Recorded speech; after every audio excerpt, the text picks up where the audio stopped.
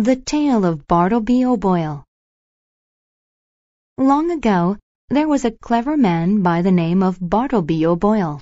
As a boy, he was kept as a slave by the royal family. He saw other children play, but he always had to work. This frustrated him very much, but he was not stupid, and he wanted to change things. Then one day there was a struggle for authority in the kingdom. There was a division of the people, and one group fought against another group to see which would govern the kingdom. There was disorder in the kingdom.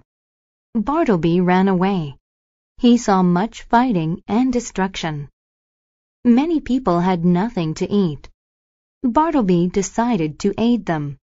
He would help them get food. But how? Bartleby went to the capital to find an answer. There he met a man named Gilliam. A group of men attempted to hurt Gilliam. Bartleby defended him.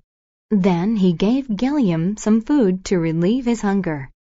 After that, the two became friends. They took food from the rich and gave it to the poor. Soon other people cooperated with them. Working together enabled them to take more food.